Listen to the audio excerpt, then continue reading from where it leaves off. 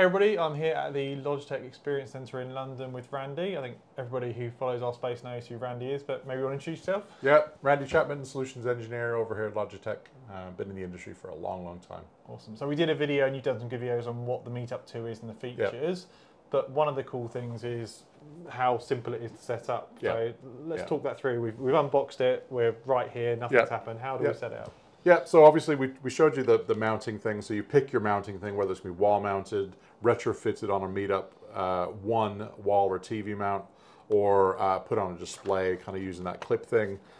You plug in your cable. So if you're going to use it for BYOD, then you need the active cable, which again is that accessory, just plugs in there. If you're going to run it on your network, then you choose whether you want wired or wireless Ethernet.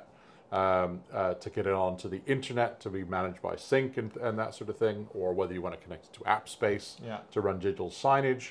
Obviously you'll need power, so rather than having a brick that goes into a second cable, we've just got a simple cable with an adapter for changing ends.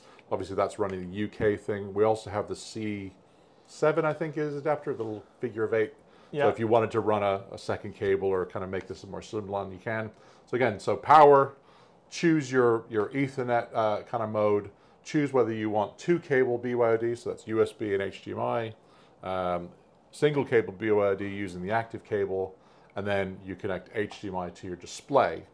Once you've got all that and it's powered up, then the out-of-the-box experience can start. So it's a couple of ways to do it. The best and easiest way, if you're running Ethernet, then obviously it's going to be connected to the network, and you can press a couple of buttons to enable something called local network access, or LNA. So LNA it's a web UI. So it's web UI running on the device, and you can connect to your laptop, go to the IP address. So this is running to a screen. It drives a screen, so it'll tell you the IP address. It actually tells you the IP address, the username, and the password. Nice. The default password is just the last 6 of the serial number, like so many others do.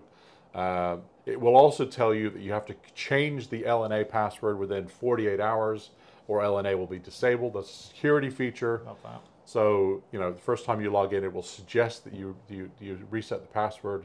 Then you can go through the setup for time zone and all those sort of normal things. You can also decide what framing mode you want, what mode you want to be in, whether it's BYOD or AppSpace mode. And that's pretty much it. It's just kind of a next, tick, tick, tick, done. Yeah. And away you go. If you don't want to connect Ethernet, the really cool thing is Logi has an app for that.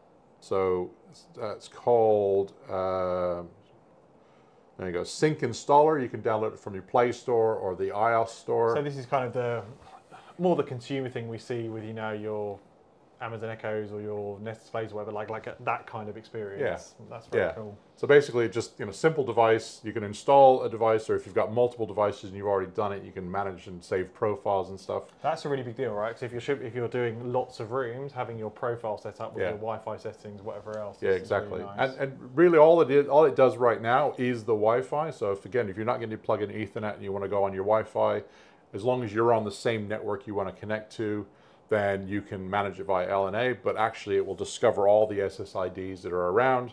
So it just tells you to press the Bluetooth cable.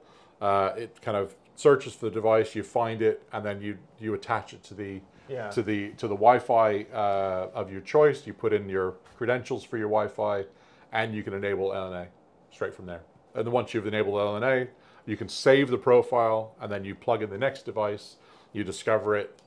You push the profile that you've already saved to that new device, cool. and lather, rinse, repeat. So the Sync Installer app is really cool. Either I set up my browser or phone, I can then connect it to Logi Sync, which is your management. Correct. platform. Yeah. And once you've connected it and got it onto LNA, then you do that next thing to connect it to Sync and choose your framing modes and all your AI and all that kind of stuff.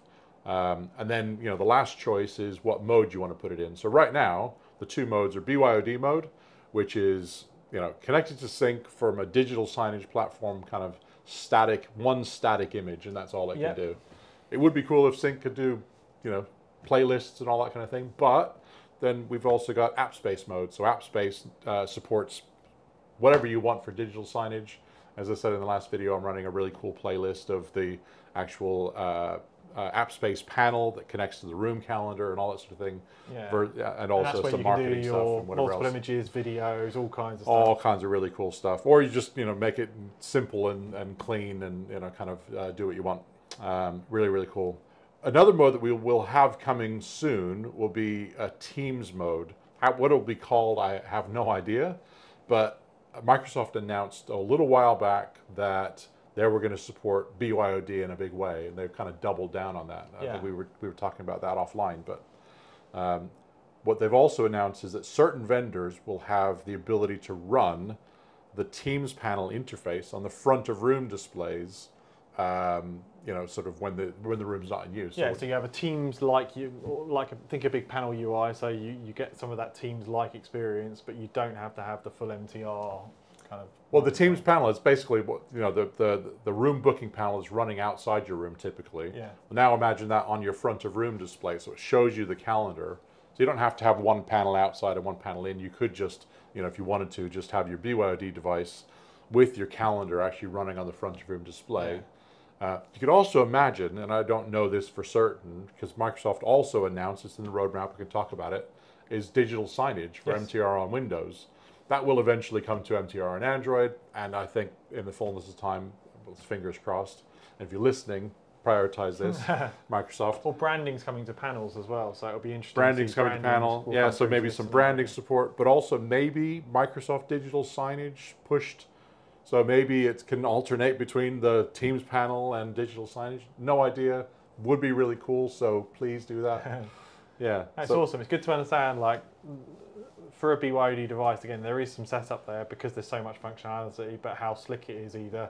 I love things that, give me an IP address, give me a username, give me a password is cool, but the app is really a nice touch as well. The app is a cool touch. I used it actually at the Logi work event we did yesterday.